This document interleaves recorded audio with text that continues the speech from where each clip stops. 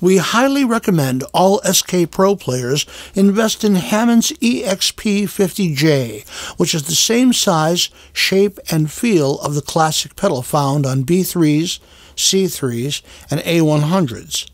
Our EXP20 is a fine choice as well. There are also many third-party pedals which work just fine with the SkPRO family. You should know there is a difference between a volume pedal and an expression pedal. A volume pedal sits in the audio chain between the instrument and the amp or sound system. An expression pedal uses the circuitry inside the instrument to control volume. This is the kind of pedal we recommend for the SkPRO series. Be sure any third-party pedal you choose has the capacity to serve as an expression pedal. Some models have capacities to be an analog audio volume pedal and an expression pedal. There's a dedicated jack on the back panel of all SkPRO models for an expression pedal. It's a stereo jack, and any pedal attached must use a 1/4-inch stereo or TRS tip ring sleeve plug to work properly. With your SkPRO powered down, plug your expression pedal in. Now power up. Choose a combination featuring the organ section and work the pedal to ensure it is active. We've asked you to test the pedal with an organ voice because there are instances on the SkPRO where the expression pedal's use is defeated, mostly in piano voices. More on this a little later on. A damper, or sustain pedal, is essential in any piano performance. The SkPRO series accepts a wide variety of damper pedals. Our FS9H foot pedal works as a fine damper, as do many third-party piano-type damper pedals. With the SkPRO powered down, plug in your damper pedal, then power up. When the SkPRO has booted, choose a piano combination and try the damper. If it is backwards, meaning the notes are always sustaining and stops doing so when the pedal is depressed, we'll need to do a little menu diving. If your pedal works properly, please be patient for a few moments while we help those who need it. If your damper is working backwards, press the Menu Exit button. Then press the right Page button twice, landing on the System page. Now press the Direction Down button twice, where you'll arrive at Control, and then hit Enter. Now press the right Page button 3 times to arrive at Damper. Press the Direction Down button twice to set the blue highlight on Calibrate. Make sure you are not stepping on the damper pedal, then hit the Enter button. Your damper pedal should now be working properly. Select a combination featuring a piano patch and try it out. There's one more thing to consider regarding the damper. The SkPRO's combination system allows you to select which sections will be affected by the damper. If you have a combi where you wish to change the damper function, press the Menu Exit button, select Combination, and press Enter. Press the right Page button once. The second column on this page is labeled Damp. Use the Direction buttons to select the field you wish to change. After your edits, make sure you save the combination as a user combi, and make sure to assign that new user combi to a favorite. If you are editing a user combi, you can overwrite it, and it will remain in the favorite slot where it was located.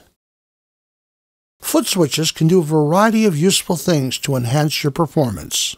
Many SkPRO players use a foot switch to control the speed of the digital Leslie or attached Leslie cabinet. There is a dedicated jack for it on the SkPRO's rear panel. There are 2 types of switches you can use for this function, latching and momentary. A latching foot switch provides off or on with each successive press. You'll feel a definite click in the switch when you depress it each time. Remove your foot from the switch and the selected mode stays the same. Vintage classic Leslie floor preamps employed latching switches for the speed control. Pressed once, the speed was fast. Pressed again, the speed went to slow or chorale mode. In our modern instruments, this is the default mode. It's called Alt for alternate. The speed alternates between slow and fast with each press. A latching switch is perfect if you desire this way of controlling your Leslie speed. There's a second way you can control your Leslie speed using a momentary switch. A momentary switch is normally off, turning on as long as you're holding it down. When you release your foot, the switch springs back to off. Piano-style damper pedals are always this type. We recommend our FS9H foot switch, or a piano damper type pedal. Even though the switch does not click, it will work in the same manner as a latching switch when used in the default Alt mode. A momentary switch also allows a second way you can address your Leslie speed.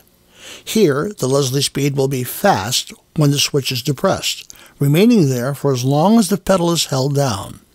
When the switch is released, the speed will drop back to slow or corral. In order to use this function, you'll need to change a parameter in the menus. Press the menu exit button. Then press the right page button twice, arriving at the system page. Press the direction down button twice, arriving at control. Press enter. Under device, make sure it is set to foot switch, using the value knob to adjust. Press the direction down button once, blue highlighting the field across from tip mode.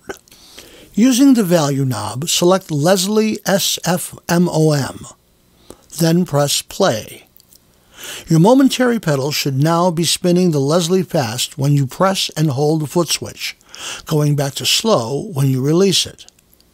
There is a third option for pedal changing Leslie speed.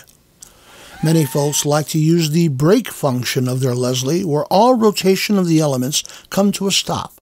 You can set a momentary switch to enter brake mode by pressing and holding the momentary switch down for longer than 1 second.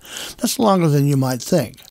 The next press will set the Leslie to slow or corral, and each subsequent press will cycle between slow and fast, as if it were a latching switch. To engage this function, you'll need to access it in the menus. Press the menu exit button. Then press the right page button twice, arriving at the system page. Press the direction down button twice, arriving at control. Press enter. Under device, make sure it is set to foot switch, using the value knob to adjust. Press the direction down button once to blue highlight the field across from tip mode. Using the value knob, select Leslie SF Try, then press play. In an organ patch, try out your pedal. Press it a few times to ensure it is alternating between fast and slow with each press. Then press and hold the switch. Notice the indicator LED on the stop button next to the keyboard. It should illuminate. You are in stop mode. Press the foot switch again, and you should hear the Leslie at slow speed.